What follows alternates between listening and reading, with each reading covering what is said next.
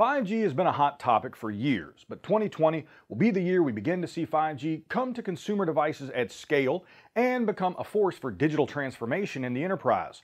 Now, these next generation mobile networks will push forward the evolution of technologies like autonomous vehicles, IoT, edge computing, data analytics, and smart cities. I spoke with Bill Menezes, Senior Principal Analyst with Gartner, about how 5G will affect analytics and IoT technology. I started our conversation by asking him how 5G would affect IoT devices in both the near and long term. Well, our expectation is that even though IoT eventually will be a huge part of what 5G is going to create benefits for, in the next several years, it's going to be relatively limited. There are a couple of reasons for that. And one is that a lot of the IoT specific technology innovations that will be incorporated in 5G won't occur until the next couple of releases. And so given those are coming out in the next 3 to 5 years, and of course there's a lag for commercial products, IoT will be a big part of it at that point, but not really in the initial stages. So our expectation is that in the initial stages, the IoT that's going to be most affected are the types of applications and implementations that require really fast data throughput, right? That's the initial benefit of 5G. And so we're looking at a forecast that says the two biggest use cases for IoT, say by 2023, are going to be the automotive industry for embedded connected car modules. We think that's going to account for like close to 40% of 5G modules installed base by 2023. And the second is, believe it or not, outdoor surveillance cameras, right? In government and physical security sectors. That's going to be about a third of the installed 5G modules in that same time frame. So right there, you're looking at over 70% are going to be accounted by two applications that benefit from really high data speeds and a lot of data throughput, and to a certain extent, an improvement in latency. The IoT specific elements that rely on things like massive machine type communications and ultra low latency, high reliability are going to unfold in a longer term than that. Next, I wanted to know how 5G would change data analytics and the amount of data companies collect. I mean, if you look at what we think some of the key IoT technologies, even aside from 5G, are, one of the big ones is artificial intelligence.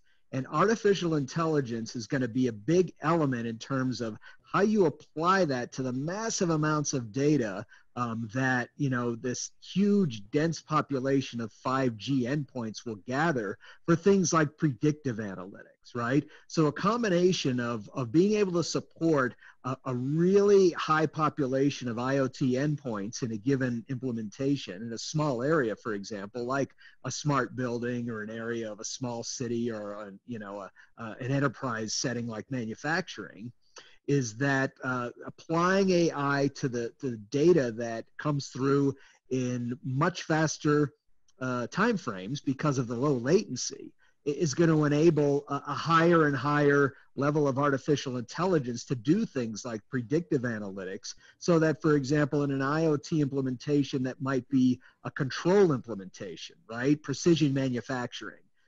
You are able to have the intelligence to do things at a much more granular, precise level sooner because of the ability to do much better predictive analytics that 5G is going to support.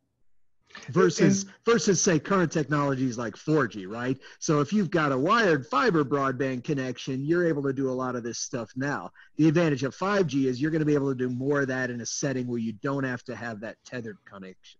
I followed up by asking Bill how much of a game changer 5G will be, as it allows us to do wirelessly what once required broadband or even fiber connections. I mean, we already see some of those benefits in 4G networking when it's used in settings like manufacturing. The ability over time to evolve that to a 5G deployment means you can support more of those endpoints, and you can collect a lot more data and have that much higher level of determinism because of the low latency.